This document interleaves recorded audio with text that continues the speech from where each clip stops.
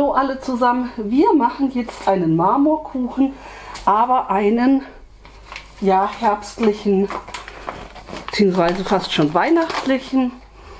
Aber man kriegt ja jetzt auch schon seit langem alles Mögliche zu kaufen, was Lebkuchen alles bedeutet. Und zwar habe ich die Butter einmal ein bisschen geschmolzen, weil ich habe die jetzt frisch gekauft und die war halt wirklich steinhart. Und dazu gebe ich jetzt Zucker, dass wir das einfach erstmal schön schaumig rühren können. Was ich übrigens im Vorfeld gemacht habe, ist, dass ich mir die leere Schüssel mal abgewogen habe, wie viel die wiegt. Dann kann ich nämlich entspannt den Teig dann später, oder was heißt später, gleich teilen und weiß genau, wie viel ich davon wegnehmen muss. Genau.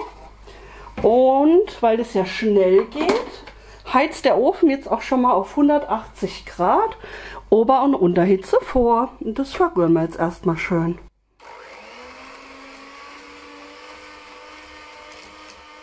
Dann geben wir nach und nach die Eier dazu. Die Zutaten stehen ja unter dem Video in der Infobox.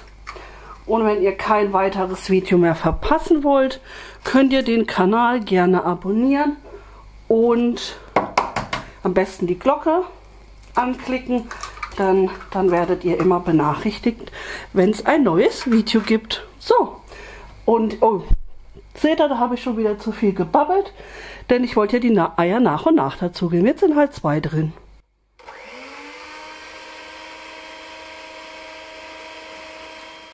So, dann geht es weiter. Einmal mit einer Prise Salz, dann Vanillezucker oder Vanillepaste in meinem Fall. Und dann etwas Rum oder Rumaroma, wie jetzt zum Beispiel auch bei mir. Ich nehme Rumaroma. Dann brauchen wir Backpulver. Dann brauchen wir natürlich noch Mehl. Das verrühren wir wieder.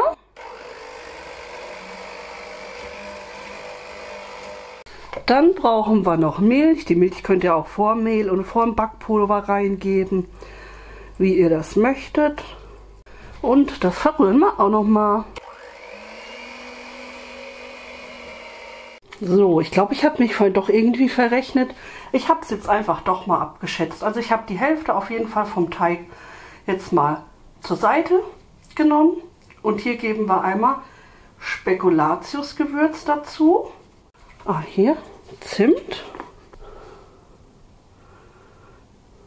Und wir geben ein kleines bisschen Kakaopulver dazu. Und das verrühren wir. So, und ich habe hier jetzt meine Form wieder mit den Maßen 21 x 8,5 cm. Ich denke mal, dass man da auch mehr Teig hätte für nehmen können. Auf jeden Fall, aber so ist es jetzt. So, und jetzt marmorieren wir das Ganze einfach noch ein bisschen.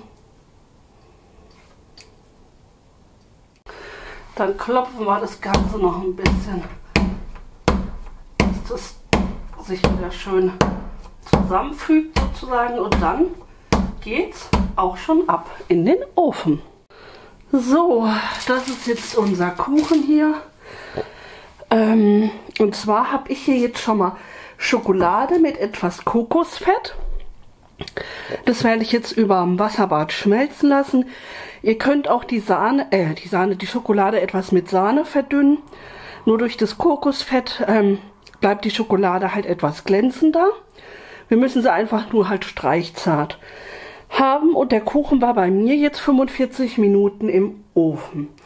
Genau, dann sehen wir uns gleich, wenn die Schokolade soweit ist. So. Und jetzt wird einfach unser Kuchen bepinselt.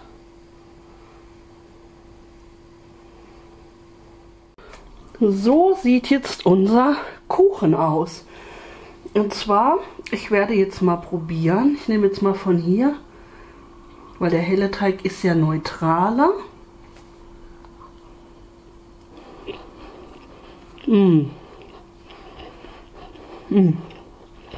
Mega. Richtig soft und locker. Oh, schmeckt Hammer. Also macht ihn unbedingt nach. Lasst es euch unbedingt schmecken. Und dann hoffe ich, wir sehen uns wieder beim nächsten Mal. Tschüss!